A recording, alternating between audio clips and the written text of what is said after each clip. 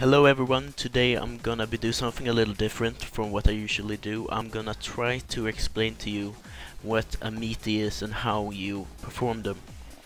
So, this is something that most veteran street fighting game players already know, but for you newer players who have probably heard it on streams or maybe read it in forums, you maybe don't understand exactly what it means and what it is. So first off, Meaties are not Street Fighters specific. It implies to all fighting games. You can do it in Street Fighter 2, KOF and so on. But of course it's a little different from game to game, but the principle is the same. So first off, I'm gonna be showing you with Oni's back medium punch. I'm gonna show how a meaty would look like. And as you see, if I just hit with it looks normal, just like this. But if I do something like this, you see, it looks a little different. You can see that it hits later than what you think when you do like this. See, it looks like it hits deeper, and that's how meaty looks like. So first off, you don't have to do a meaty after a knockdown like this. You can do it after a air reset when you do the backflip in the air. You can do it. Some characters can do it from special ranges where, for some reason, the hitbox of the one you're hitting is a little weird, especially when they're crouching. So from some distances, you can make a move get meaty. So, to explain exactly how meaties work, I have to get into some frame data. So I'm gonna be using the frame data on eventups.com's page for Oni. So I'm gonna look up back medium punch, and here you can see how much damage the move does, stun, meter gain. That's pretty simple to understand. Next up is start up, active, and recovery frames. So all moves are made up of frames, and you can say that frames are basically the time of a move. So if we do some easy math here, 5 plus 6 plus 12 is 23. So the back medium punch is 23 frames. So, and every move in the game has this kind of this implies to every move in the game, all to specials, ultras, and supers too. So, and you divide these frames into 3 parts: startup, active, and recovery, as we said. And on here you can see on back medium punch, you can see that the startup is 5 frames, active 6 frames, recovery 12 frames. The startup is basically the build up to the move. As you see, Oni has to do something before the move actually can hit Ryu. And it's easier to show with like a slower punch, a slower button like forward hard punch, because then you can see that he has to like turn around and stretch out his arm before it actually hits. And so that's startup. It's a build up to until you can hit the opponent. Active frames is the frames where you can hit the opponent. So after I've done the build up, I can hit them, and as you see, the active frames are 6 frames. So I have 6 frames where I can hit Ryu. I can hit them on 6 different frames.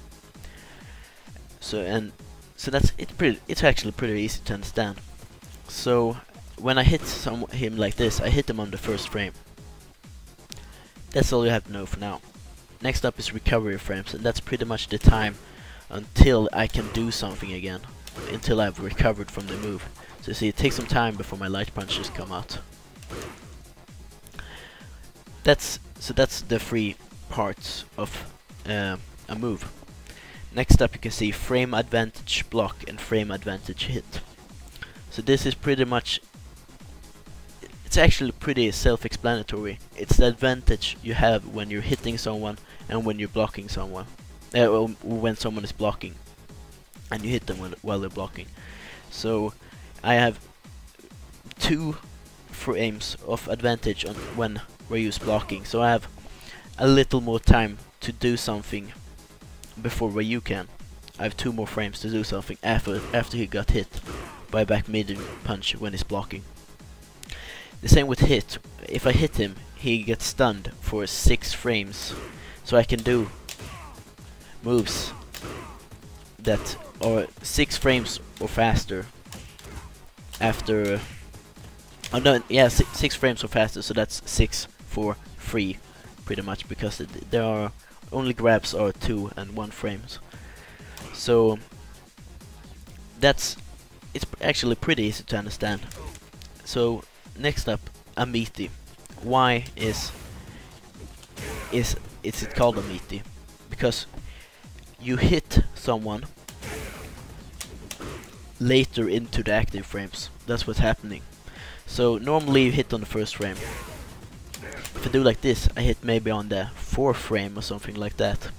That means that I still inflict the same amount of hit stun, but I recover faster as I hit him further into the duration of the move. So let's do some more math here. If I normally do like this, then I hit him on the combined the 6th frame. Then I have 5 more active frames and 12 more recovery frames until I can do something, which is 17 frames. But what if I do a meaty and I hit him on the 4th frame, for example?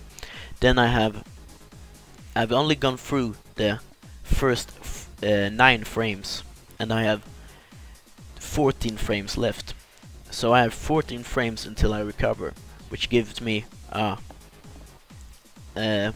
4 frame advantage than if it would hit on the first frame. So basically I hit them later into the active frames, so I recover faster, but I still do the same amount of hit stun. This makes new combos possible, like something like that. That won't work like this. Won't combo. And you can do... Well, that's me being bad. But you can come into Ultra, you can do something like that. I don't think that works. Yes, it does, I'm a dumbass. But yeah, you can do new combos. But so that's pretty much the concept between a meaty. But that's not the only thing. You don't only do meaties to do combos. There are probably, I would say, 2 more things that people use in their everyday game. One thing is when you get a knockdown. I would say this is always after a knockdown. You can do safe pressure somehow. So what you do is you do a meaty jab or meaty light kick. Or it doesn't have to be that, it can be special moves and stuff like that, but it's most common to do like a meaty jab. So that means I hit them later into the active frames, so I have time to recover if they try to do a reversal like an uppercut. And as I said, this is just to keep the pressure going, try to do some safe pressure, try to bait them to do an uppercut or something like that. The third thing is to get free ship damage, and that's basically you try to time. I would say it mostly is Hadoukens, like you can see. I think Ryu usually does it. Oh whoops, wrong one. Where he would do like something like. Now I don't have that, but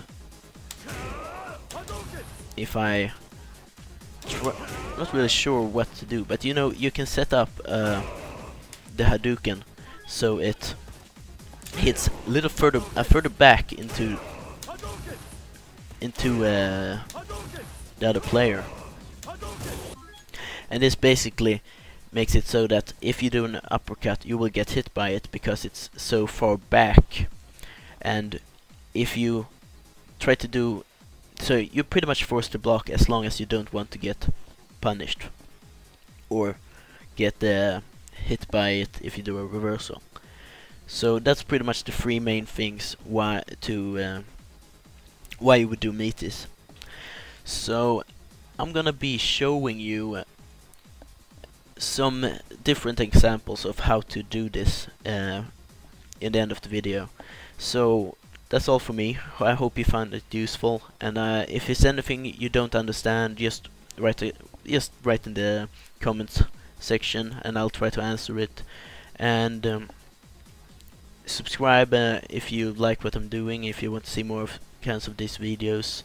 And if you would like me to do any more tutorials or try to explain other stuff, then just comment and I'll take it into consideration. So thanks for watching and see you next time.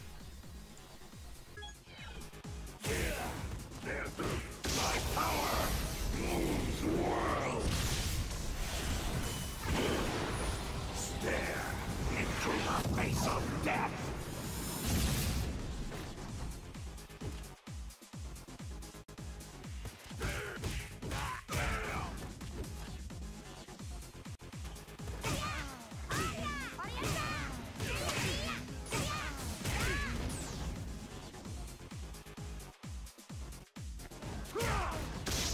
Sonic Hurricane! Shoryuken!